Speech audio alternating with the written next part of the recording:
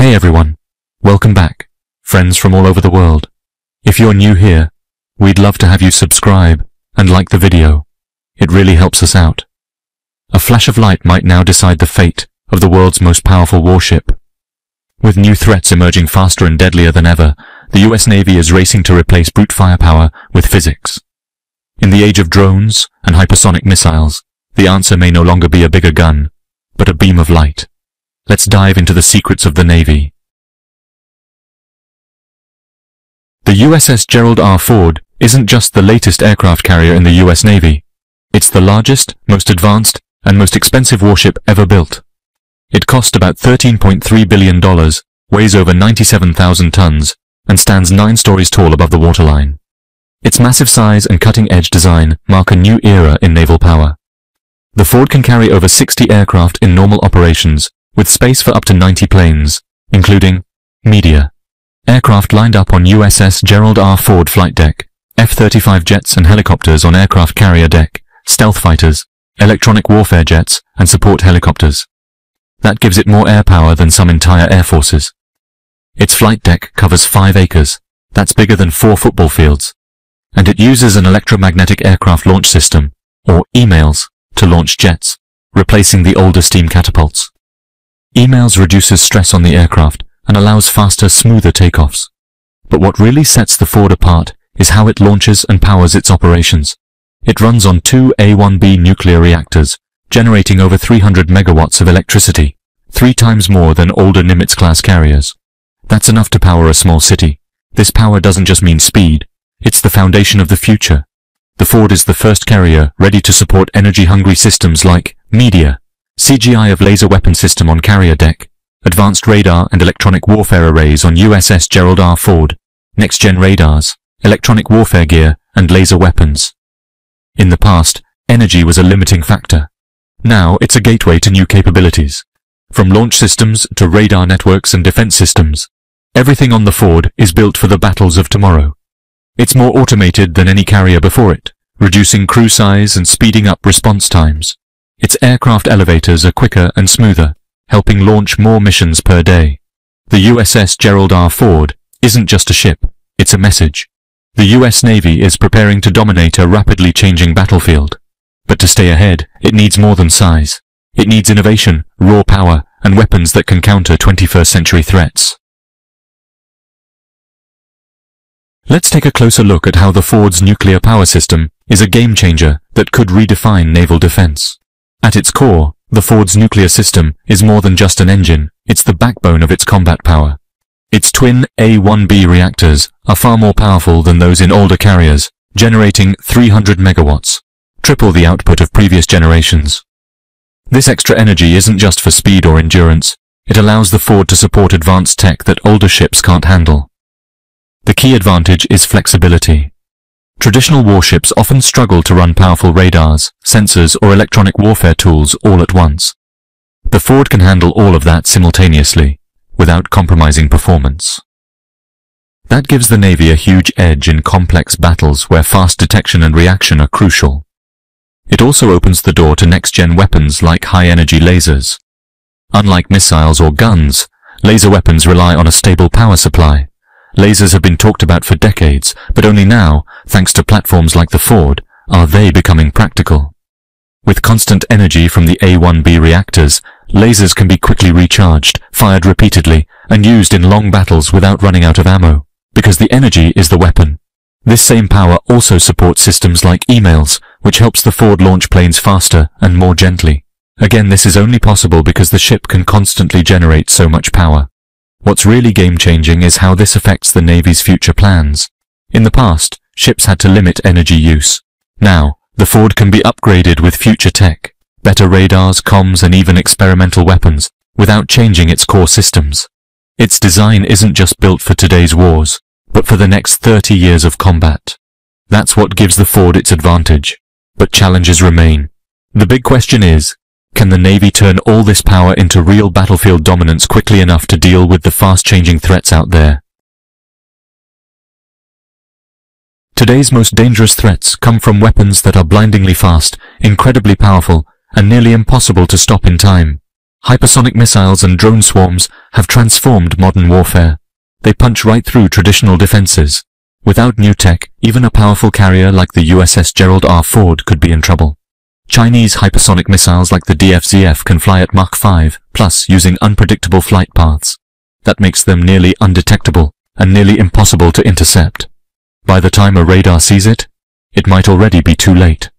These weapons are designed to penetrate layered defenses and strike moving targets with enough force to sink even huge ships.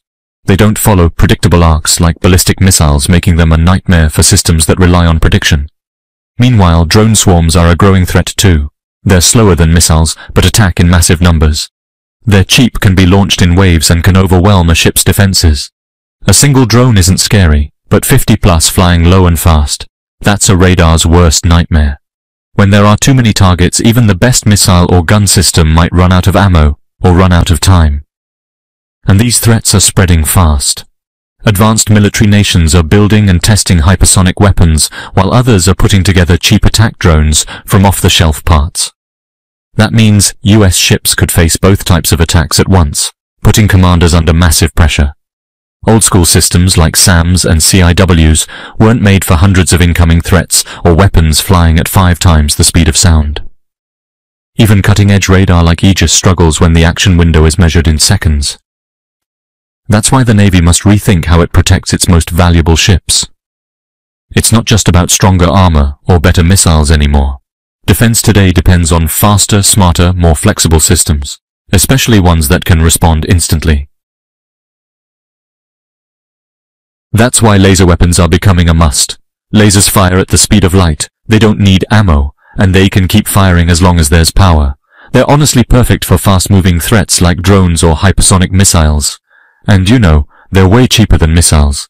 A single interceptor missile can cost millions, but a laser shot might cost just a few dollars in electricity. That's a huge cost saving, especially when you're shooting down cheap drones. Lasers destroy targets in a different way, not by exploding, but by burning through sensors, engines, or casings. A low-power beam can blind a drone camera, while a high-power one can burn a hole right through it. This can stop an attack without explosions or shrapnel.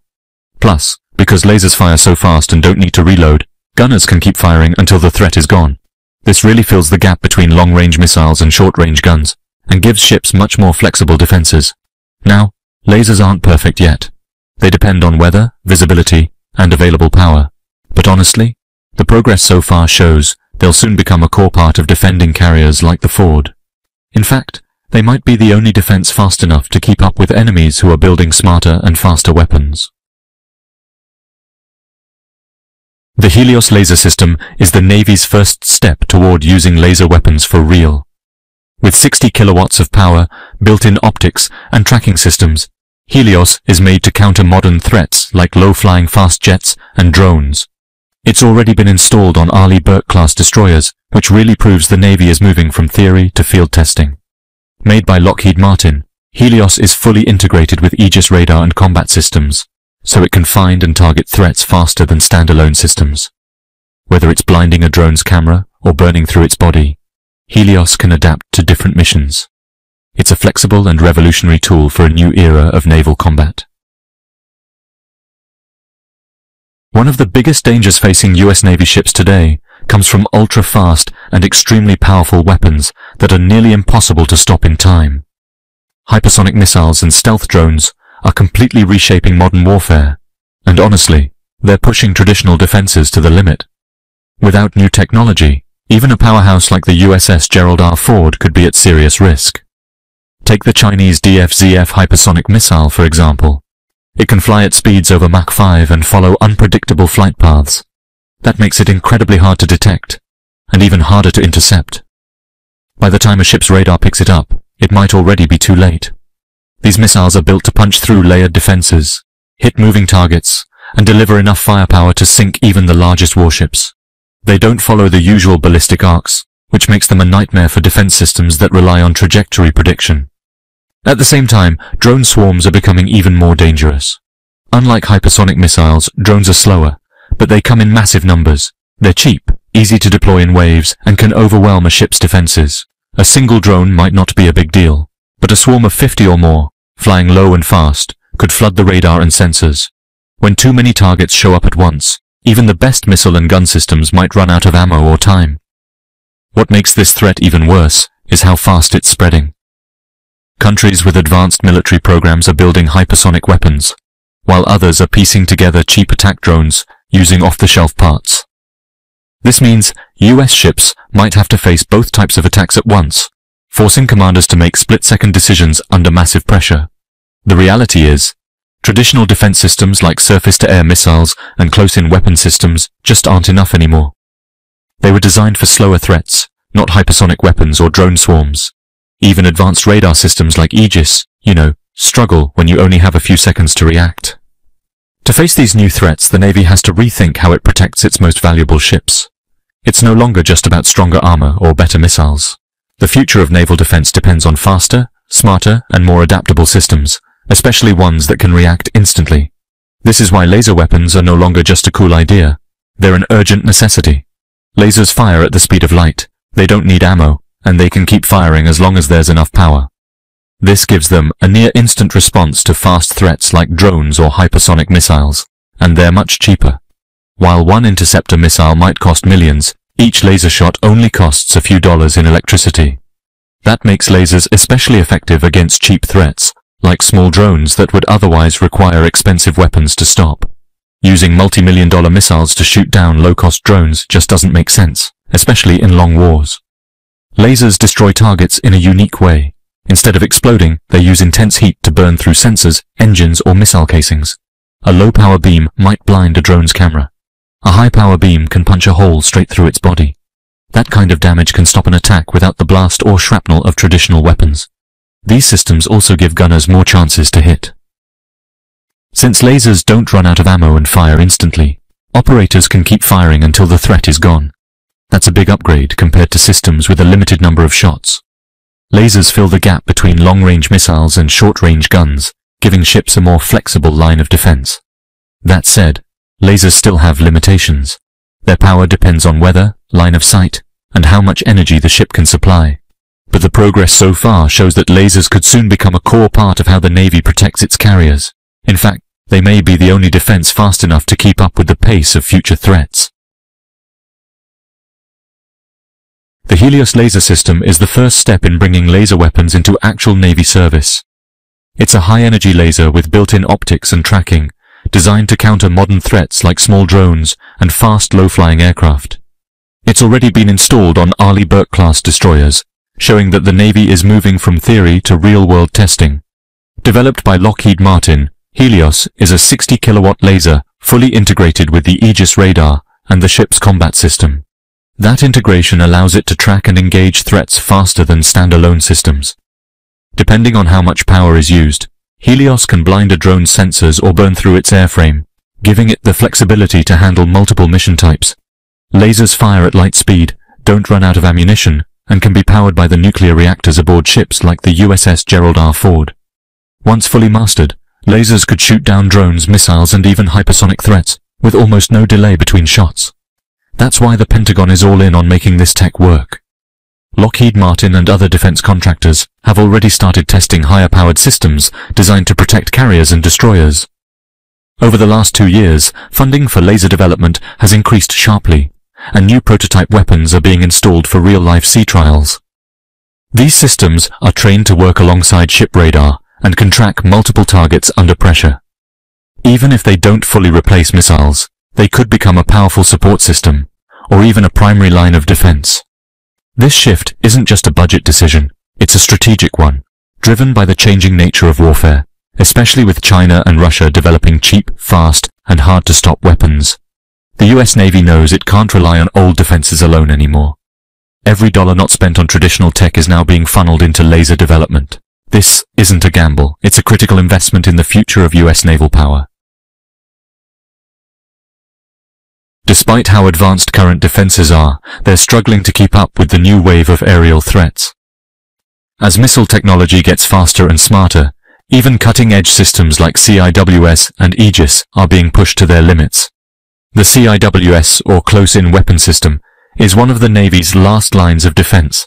It uses a rapid-fire Gatling gun to shoot down incoming threats at close range, but it has limited range, limited ammo, and takes a second or two to lock on and fire, which can be the difference between safety and disaster when facing a Mach 5 missile. Radar systems like Aegis are great for early warning and can track hundreds of targets at once, but even they can get overwhelmed by a well-coordinated attack involving drones, cruise missiles, and hypersonics. Interceptor missiles cost millions, can only be used once, and can run out fast. This is where lasers make the biggest difference. They don't need reloading, they travel at light speed, and they can rapidly neutralize multiple threats. While they're not yet strong enough to fully replace missiles, lasers can handle drones and smaller missiles, allowing other systems to focus on more serious threats. Military planners now see laser tech as the next layer in a multi-tier defense system. Instead of relying on just one or two systems, Navy ships will use radar, interceptors, CIWs, and lasers, all working together. The goal is to build a defense capable of stopping anything, from a slow-moving drone to a hypersonic missile. The Navy hopes to deploy more effective laser weapons soon to deal with these rising threats. Until then, current tools still work, but they're under pressure. To survive the next generation of missile attacks, US ships will have to react faster than ever, maybe even at the speed of light. The US Navy's race to develop combat-ready laser weapons is now a matter of survival, not just progress. With threats getting more complex, traditional defenses may simply be too slow to protect carriers like the USS Gerald R. That's why laser technology isn't just a future idea. It's a mission-critical priority that has to succeed before the next war begins. In a battle where milliseconds matter, only lasers can respond fast enough to stop the threat before it hits. This isn't just about firing endlessly or reacting quickly. It's a complete shift in how warships defend themselves. Unlike missiles or guns that need reloading, lasers can keep firing as long as the ship generates enough power. And because they move at light speed, they offer a decisive advantage against weapons too fast for mechanical systems to track. In modern warfare, where every second counts, that speed can mean the difference between survival and destruction. The Pentagon's recent decisions show how serious this shift is. In 2021, it cancelled the railgun program, and in 2022, it shut down the GLGP missile project, redirecting all funding and focus toward laser weapons. These cancelled programs once promised a new wave of defense capabilities, but now, lasers have become the top priority. At the end of the video, thank you for listening, and please follow the X News channel. Watch the upcoming videos, and support